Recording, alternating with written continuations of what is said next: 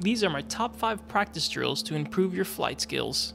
This will be an easy way for you to practice on your own without feeling rushed or pressured. This is a great way to build a full understanding of how your craft moves and give you more flexibility during combat and navigation around the verse. If you look at the bottom middle section of the screen, you'll see an indicator showing you the inputs that I'm performing on my ship. The first technique we'll be going over is Circle Strafe. Circle Strafe is the act of performing a circle in front of an enemy ship. You can practice this with the station on Dying Star. This technique is important as you're closing in on an enemy, as it reduces the amount of shots that are able to land on you as you approach an enemy craft. As a reference, we'll use the station's outer ring to show our Circle Strafe. The goal is to follow that circle around the station. Once you get better, you can move to smaller and smaller circles. The size of the circle is a good analogy for the distance to a ship. The further away from a ship, the wider your circle can be. As the closer you get, the smaller that circle can be while remaining effective. Mind you, this technique works best and easiest in coupled, but I highly recommend that you learn it both coupled and decoupled. Our second practice routine is going to be the orbit. The goal is to orbit the asteroid in a smooth pattern. At first, you may only orbit in one direction, saying just to the right strafe or left strafe, up or down. The goal is to eventually build your skills so that you can change direction mid-orbit without coming to a complete stop. Maintaining a close distance to the asteroid will be difficult at first, but the better you get, the easier it will be to maintain this distance. This is a very important tool when it comes to navigating around the verse, and also very important when it comes to PvP combat. If combat is something you struggle with in Star Citizen, I highly recommend checking out my description box.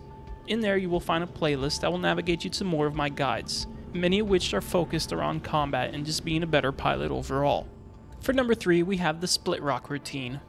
You're looking for a small rock, and you're going to divide that rock into 2 pieces. The sunny side will represent the front of a ship, and the dark side will represent the back of a ship. The goal is to dance in front of this rock, changing directions, rotation rates, and rolls. As you change directions, make sure not to pass the sunny side. You want to dance in front of the opponent's cockpit.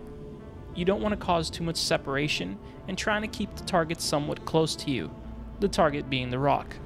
This is a way to build your inertia control and to develop pushing strategies against other opponents. Because of the complexity of this technique, I highly recommend checking out my video in the description box for more information on how this can be applied in combat. Number 4 in the list, and the most important technique for those of you that want to be better at racing or just controlling your ship overall. For this, we will be doing drifting around a station. The goal is to hug pillars coming around corners, interweaving between objectives, changing directions, changing strafe patterns, roll patterns, zigzagging between objects, and overall being able to finally control your craft around objects. I recommend starting slow and taking your time with the movements, and as they become more natural, increasing your speed. This is something you should definitely master in decoupled, but I recommend starting coupled if you feel more comfortable. And for some extra inspiration, don't forget to try this to some music. Number 5 and the final drill on our list. This will be our distance control drill. This drill emphasizes practicing merging with other opponents and controlling your craft's vector change.